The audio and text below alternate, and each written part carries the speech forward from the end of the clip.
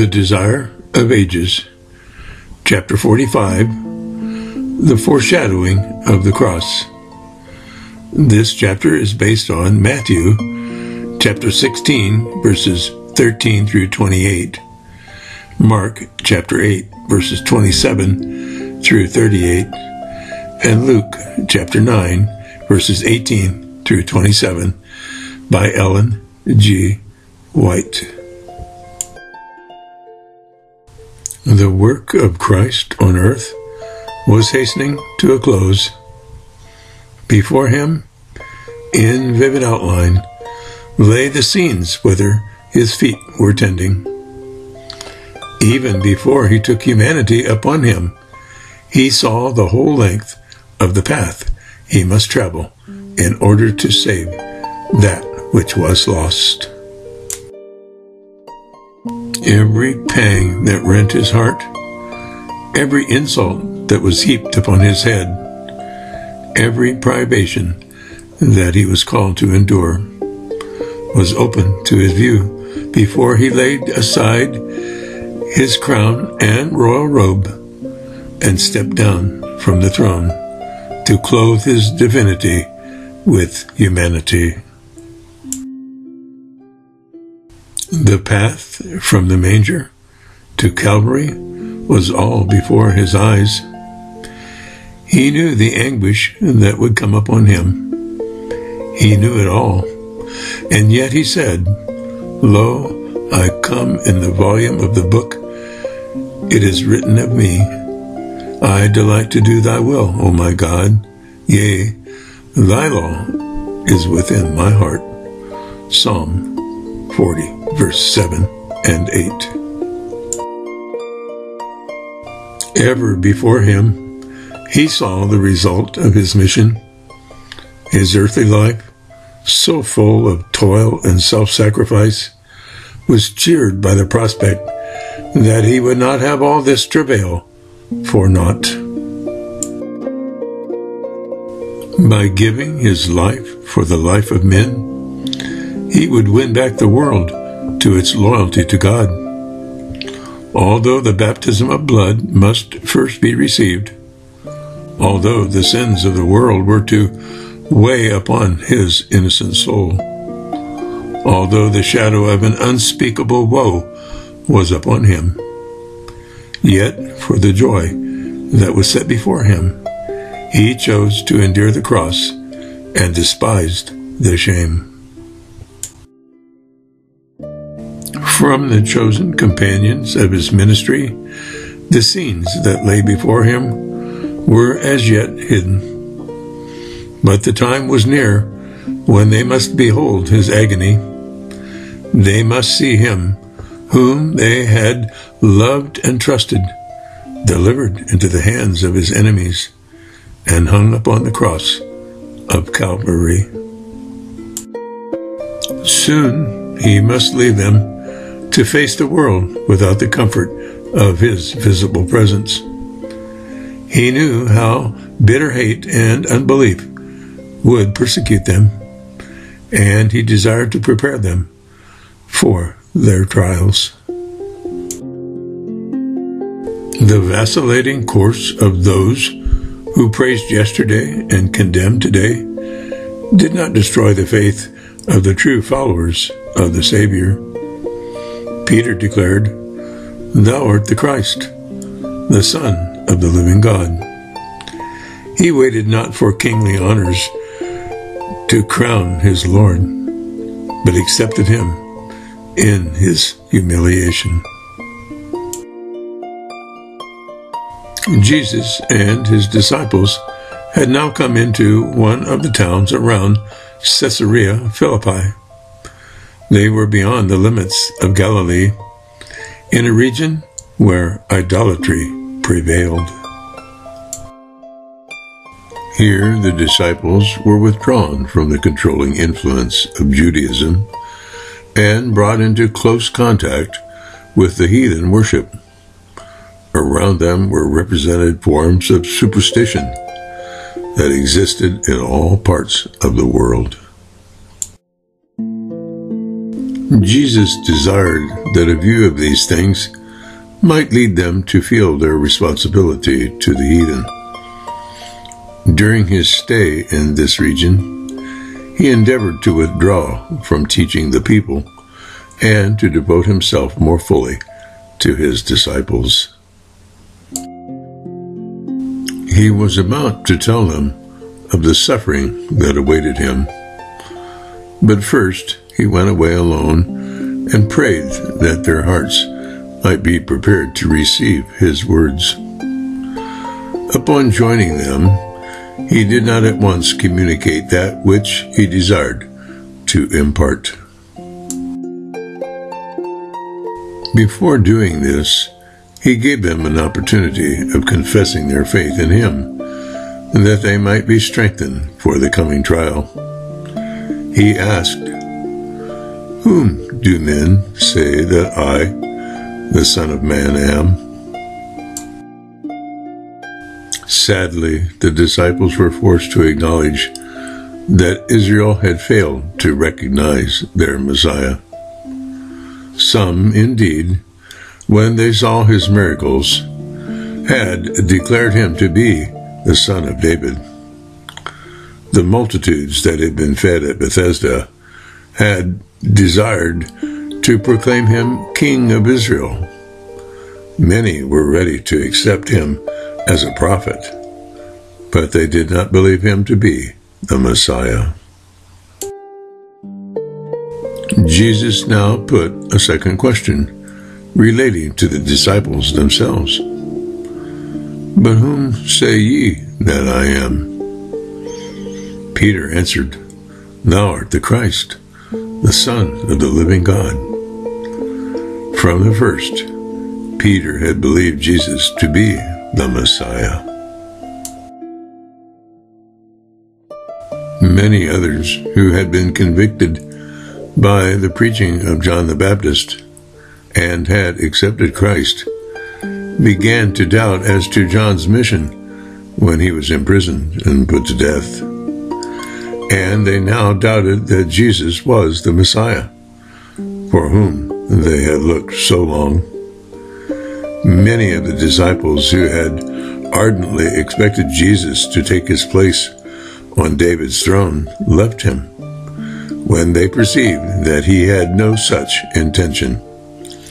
But Peter and his companions turned not from their allegiance. Peter had expressed the faith of the 12, yet the disciples were still far from understanding Christ's mission. The opposition and misrepresentation of the priests and rulers, while it could not turn them away from Christ, still caused them great perplexity. They did not see their way clearly.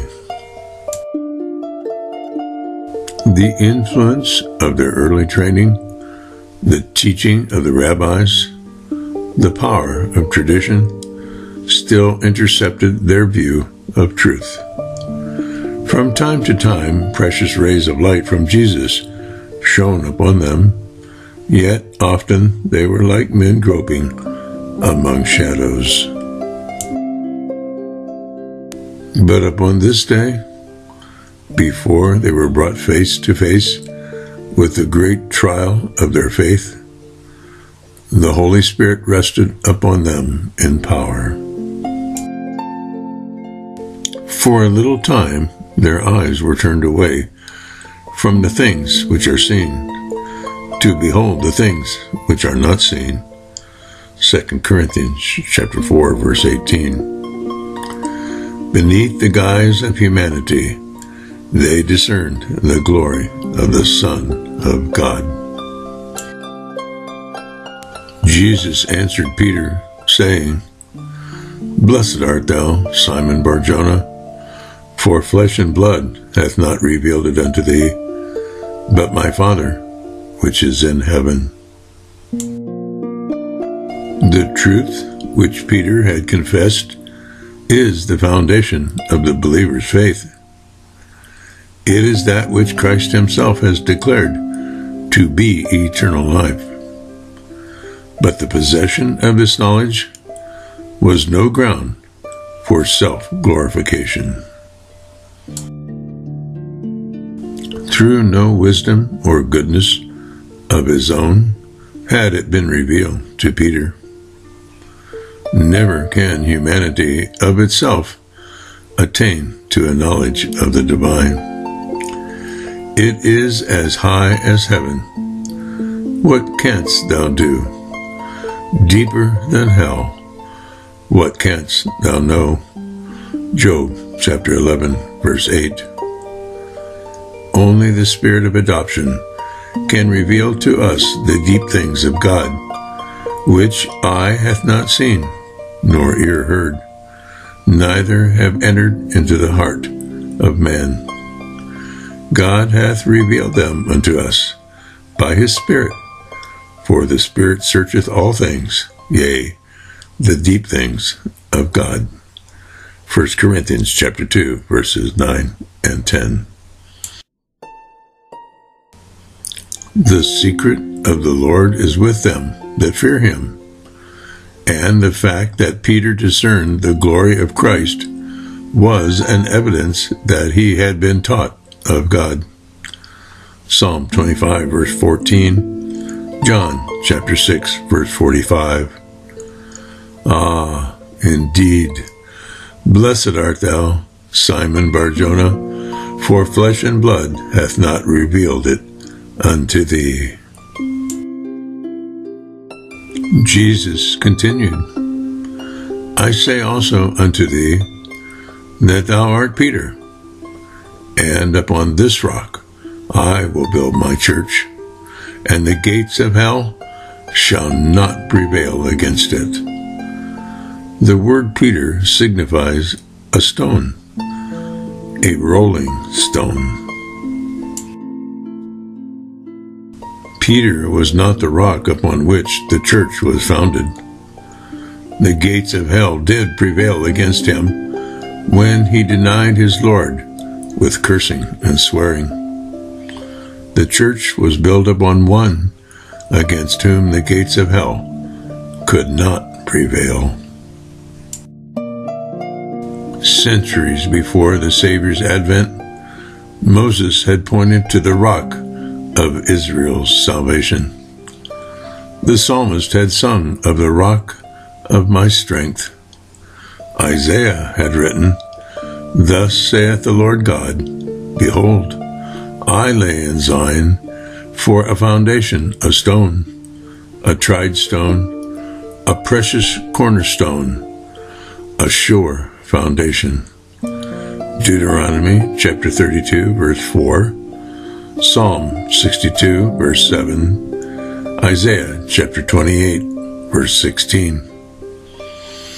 Peter himself, writing by inspiration, applies this prophecy to Jesus. He says, If ye have tasted that the Lord is gracious, unto whom coming, a living stone, rejected indeed of men, but with God elect, precious, ye also, as living stones, are built upon a spiritual house. 1 Peter chapter 2, verses 3 through 5, Revised Version.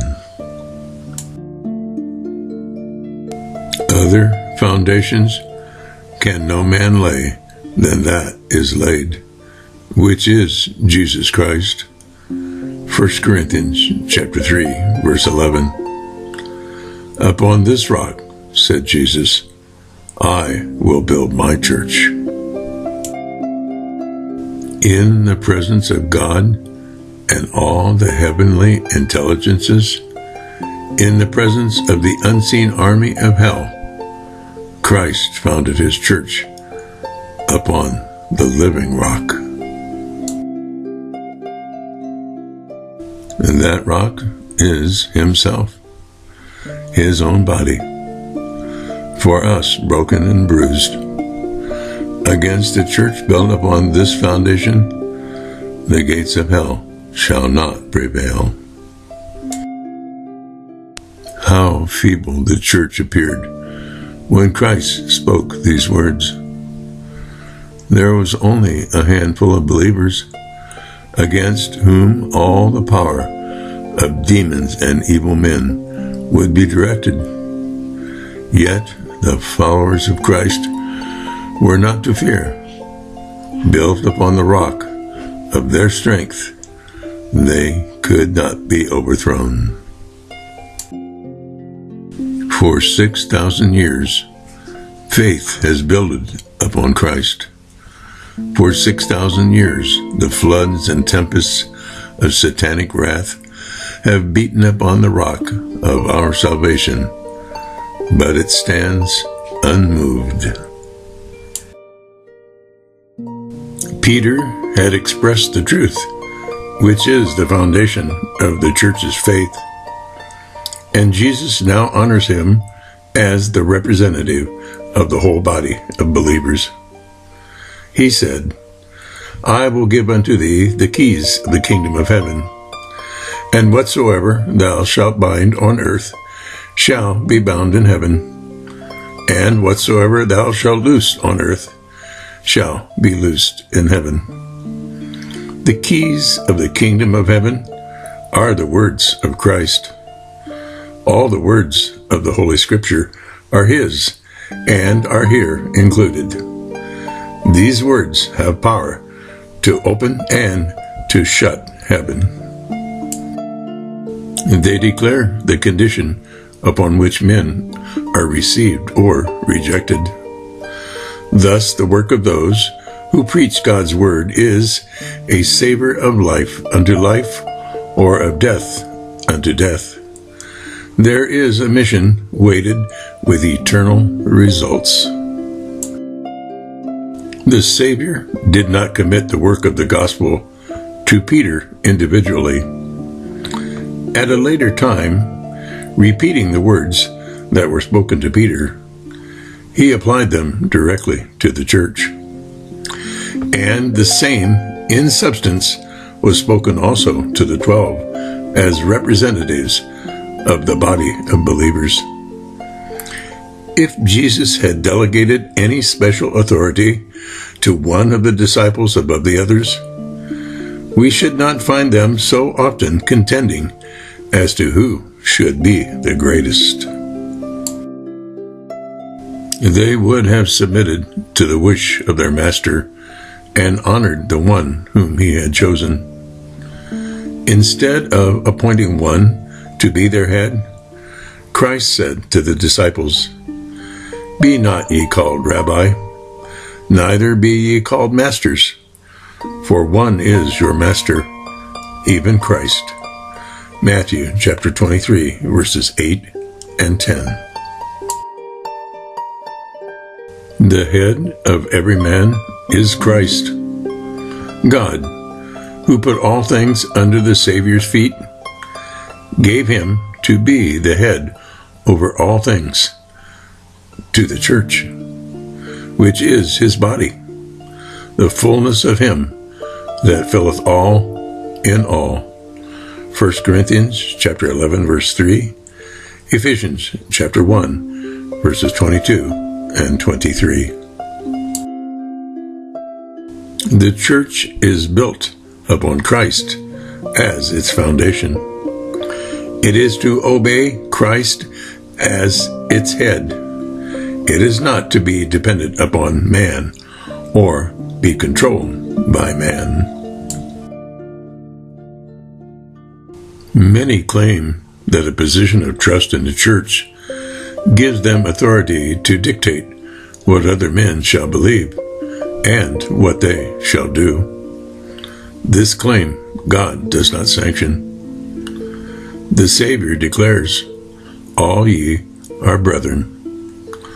All are exposed to temptation and are liable to error.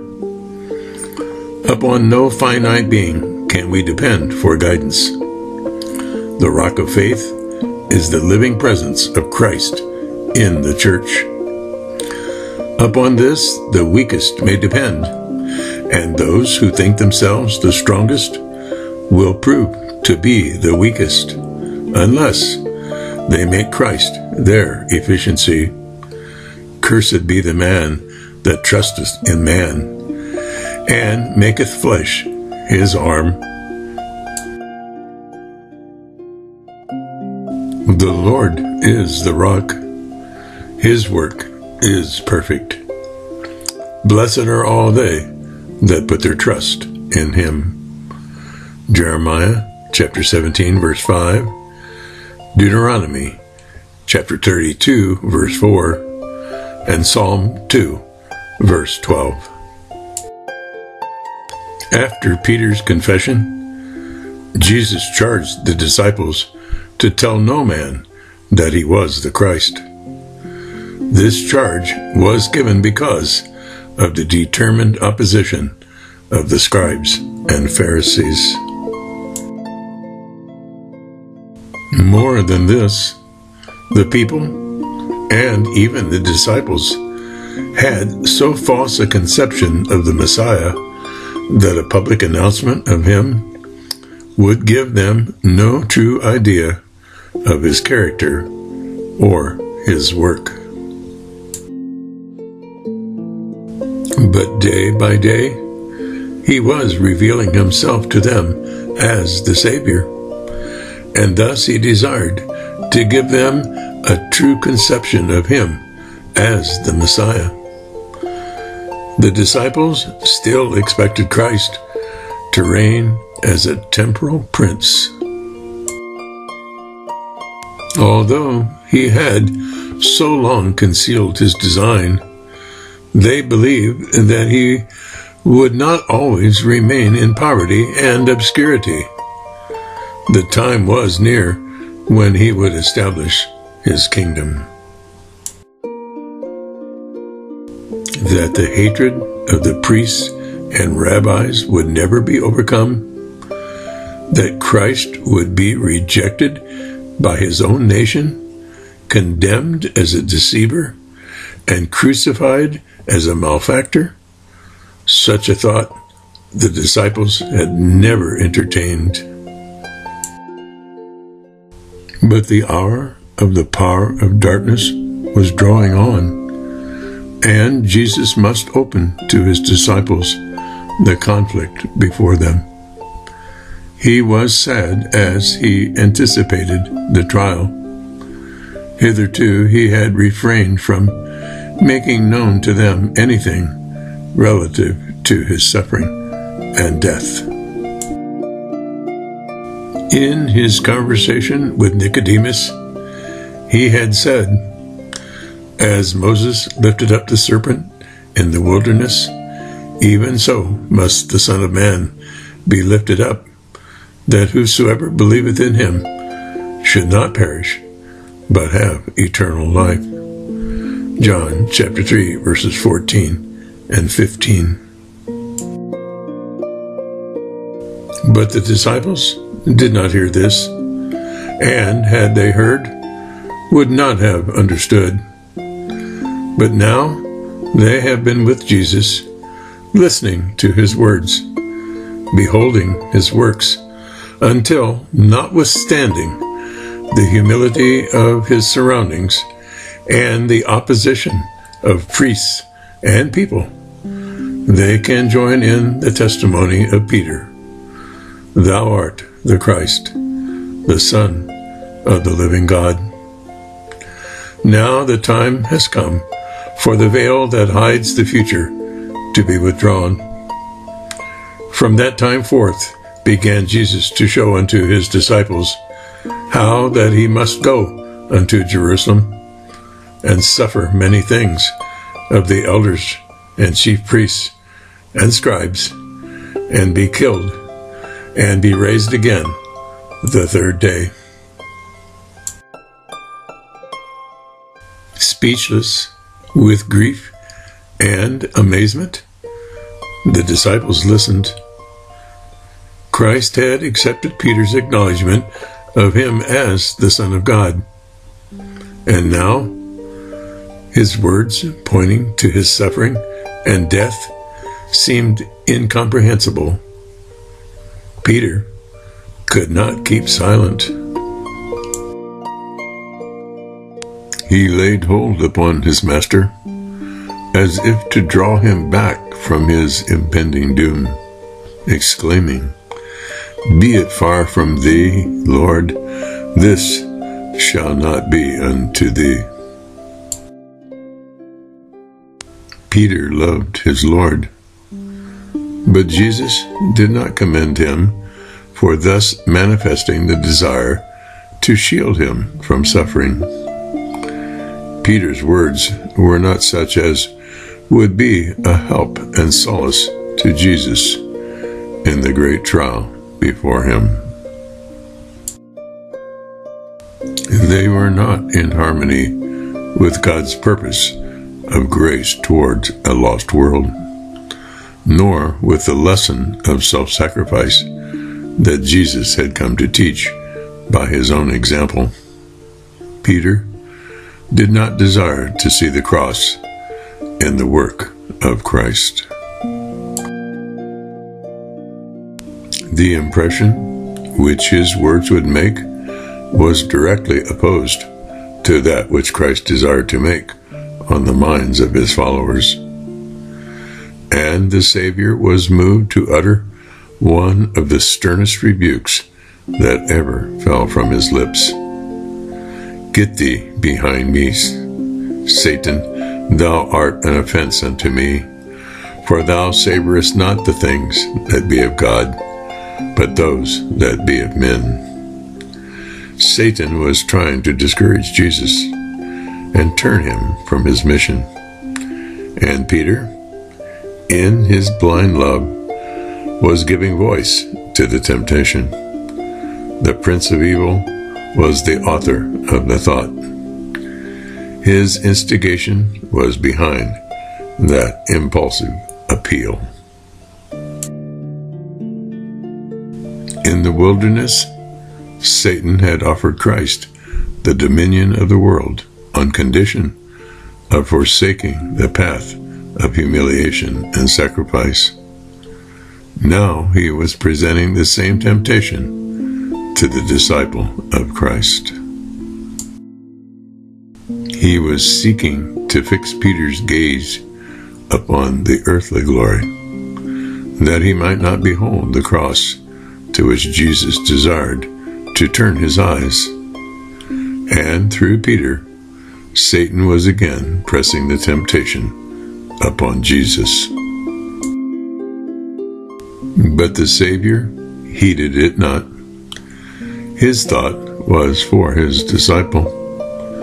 Satan had interposed between Peter and his master, that the heart of the disciple might not be touched at the vision of Christ's humiliation for him.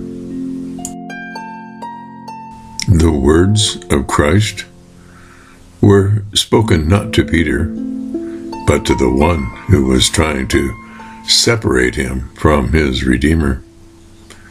"Get thee behind me, Satan.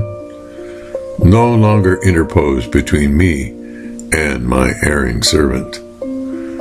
Let me come face to face with Peter, that I may reveal to him the mystery of my love." It was to Peter a bitter lesson, and one which he learned but slowly, that the path of Christ on earth lay through agony and humiliation. The disciple shrank from fellowship with his Lord in suffering. But in the heat of the furnace fire, he was to learn its blessing. Long afterward, when his active form was bowed with the burden of years and labor, he wrote, "Beloved, think it not strange concerning the fiery trial which is to try you, as though some strange thing happened unto you. But rejoice, inasmuch as ye are partakers of Christ's sufferings, that, when his glory shall be revealed, ye may be glad also with exceeding joy." 1 Peter chapter 4, verses 12 and 13. Jesus now explained to his disciples that his own life of self-abnegation was an example of what theirs should be. Calling about him with the disciples, the people who had been lingering near, he said, "If any man will come after me, let him deny himself and take up his cross daily, and follow me." The cross was associated with the power of Rome. It was the instrument of the most cruel and humiliating form of death. The lowest criminals were required to bear the cross to the place of execution, and often, as it was about to be laid upon their shoulders, they resisted with desperate violence until they were overpowered and the instrument of torture was bound upon them. But Jesus bade his followers take up the cross and bear it after him. To the disciples, his words, though dimly comprehended, pointed to their submission to the most bitter humiliation, submission even unto death for the sake of Christ. No more complete self-surrender could the Savior's words have pictured. But all this he had accepted for them. Jesus did not count heaven a place to be desired while we were lost. He left the heavenly courts for a life of reproach and insult and a death of shame. He who was rich in heaven's priceless treasure became poor, that through his poverty we might be rich. We are to follow in the path he trod. Love for souls for whom Christ died means crucifixion of self. He who is a child of God should henceforth look upon himself as a link in the chain let down to save the world, one with Christ in his plan of mercy, going forth with him to seek and to save the lost. The Christian is ever to realize that he has consecrated himself to God, and that in character he is to reveal Christ to the world. The self-sacrifice, the sympathy, the love manifested in the life of Christ are to appear in the light of the worker for God. Whosoever will save his life shall lose it, but whosoever shall lose his life for my sake and the gospel's, the same shall save it. Selfishness is death. No organ of the body could live should it confine its service to itself. The heart, failing to send its lifeblood to the hand and the head, would quickly lose its power. As our lifeblood, so is the love of Christ diffused through every part of his mystical body. We are members one of another, and the soul that refuses to impart will perish.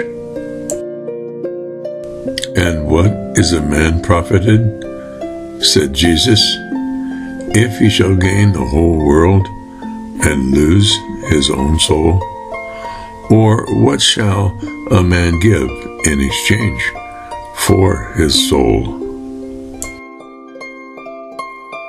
Beyond the poverty and humiliation of the present, He pointed the disciples to his coming in glory, not in the splendor of an earthly throne, but with the glory of God and the hosts of heaven.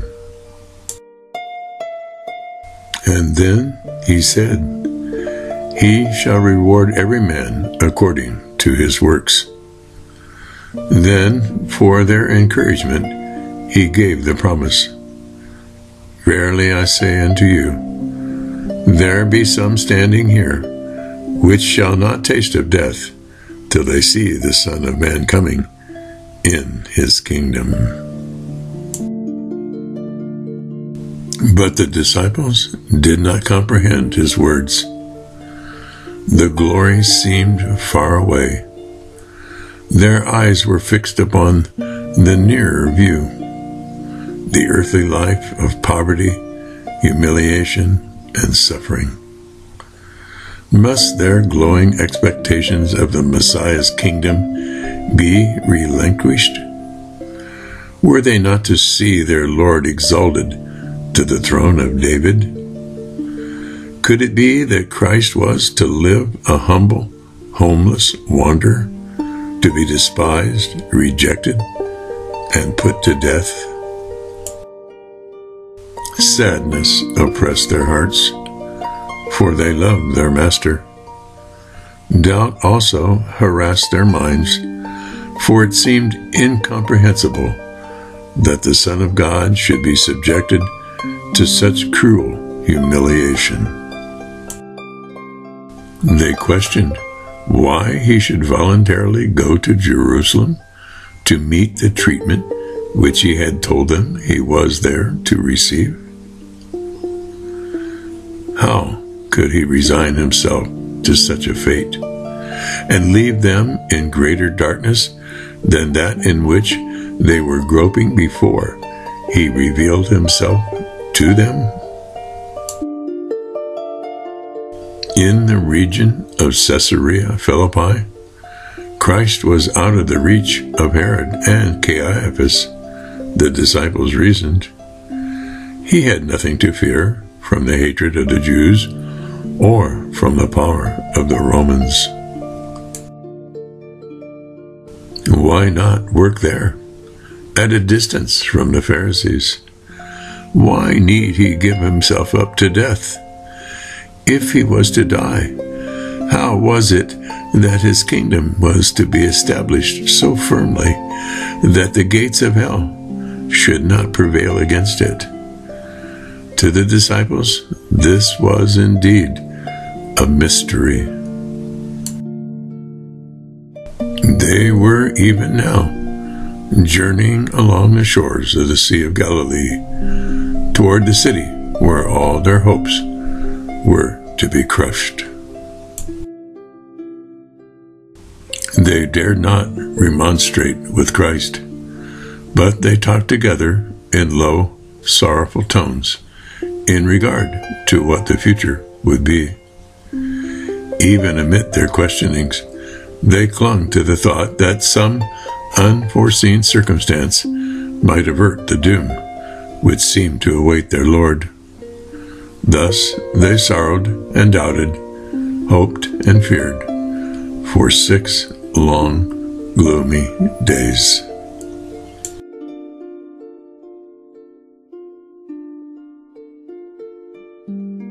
In the end, and God bless you, this video was produced and narrated by Gary L. Studebaker.